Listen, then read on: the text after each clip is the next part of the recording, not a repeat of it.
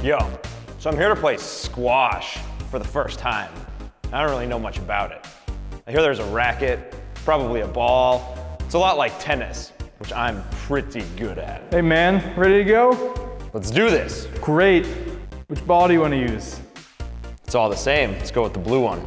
Oh, but they're not the same. I told you we should have used the blue one. The black one's clearly broken. It's not broken, they're designed to bounce differently. What do you mean designed differently? They're just different colors. It's not the color. They're a different material. They're both made out of rubber. Sounds like you need an education in the science of bouncing.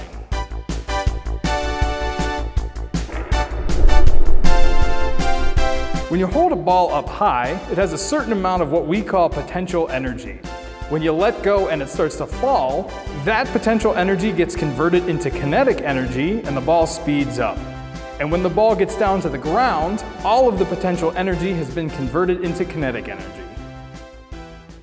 So when the ball deforms, it stores kinetic energy. And when the ball returns to its original shape, it releases that energy, making it bounce back up.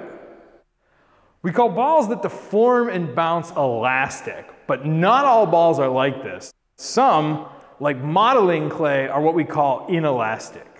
When we drop the clay, it deforms permanently. And since it doesn't return to its original shape, there's no way to store the kinetic energy. And since there's no way to store the kinetic energy, it would make a terrible material for squash balls? Exactly. There's hardly any bounce. Okay. So I get why you wouldn't make a squash ball out of modeling clay. That would be lame. But you still haven't told me why those two rubber balls bounce differently from each other. And because of that fact, I'm stuck here learning instead of beating you at squash. So while these balls look similar, they're actually made out of different rubbers. Let's take a look at what happens at the material level. All rubber is made up of these long molecules called polymers tangled together. When the ball deforms, these polymers stretch out, but they quickly return to their original shape. All this stretching causes the polymers to rub against each other. This transforms some of the kinetic energy into heat. The difference between the two balls is how tightly the polymers are tangled. The looser the polymers, the more they rub against one another and the more heat they produce. And the more heat, the less kinetic energy they have. So the less kinetic energy, the less bounce? Right on.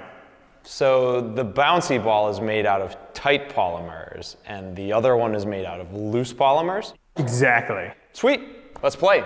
You know, the temperature of a ball also affects its bounce. There's more. Definitely. The warmer a ball is, the stretchier the polymers. And the stretchier the polymers, the more bounce. So is there like an oven around here where we can heat these up a bit? We don't need an oven. Remember what I told you earlier? Every time a ball bounces, a little bit of kinetic energy is turned into heat. So if we bounce the balls a lot, there'll be a lot of heat.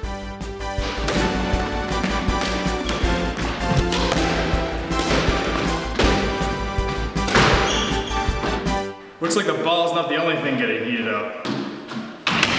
So I've agreed to stop cheating in the future, and Mac's gonna help me finish our experiment here.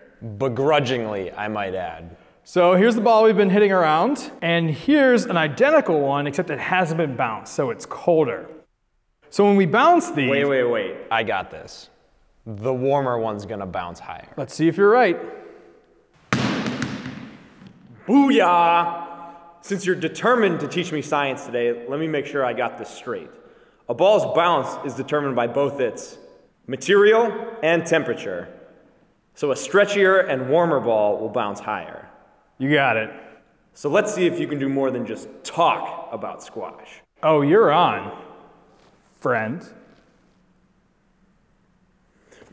I your Your self. I your You have a nice for you. You for me.